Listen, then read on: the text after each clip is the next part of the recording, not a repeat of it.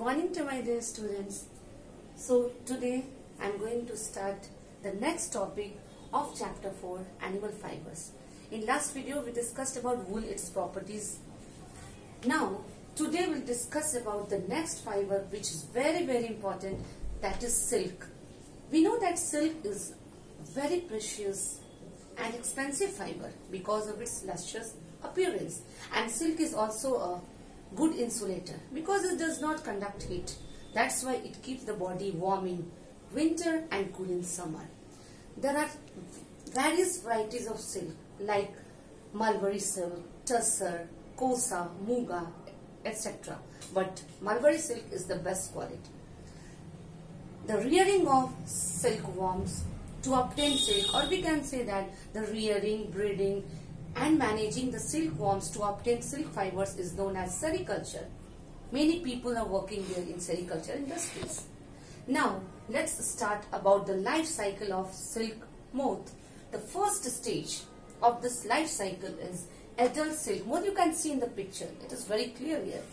Adult silk moth, they lays various or many tiny eggs.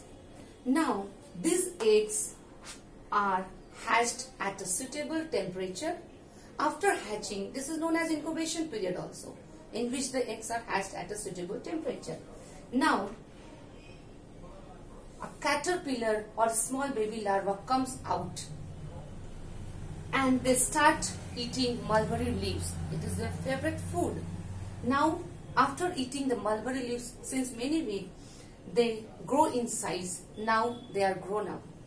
After that, they start weaving a net around their body and they cover themselves inside the cocoon. Cocoon is a hard layer which they spin around their body and they keep themselves inside their cocoon.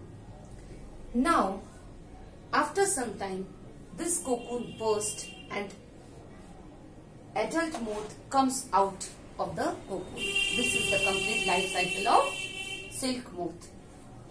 Now, the people working in the sericulture industries, they get infected by certain diseases.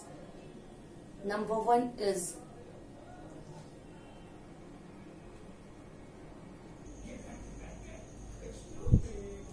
people working in sericulture industry, they get infected by certain diseases. Now sericulture, it is the process of rearing, breeding and managing silkworms to obtain silk fibers. Some people work there, they get infected by some various diseases. Number one is scabies and other infections.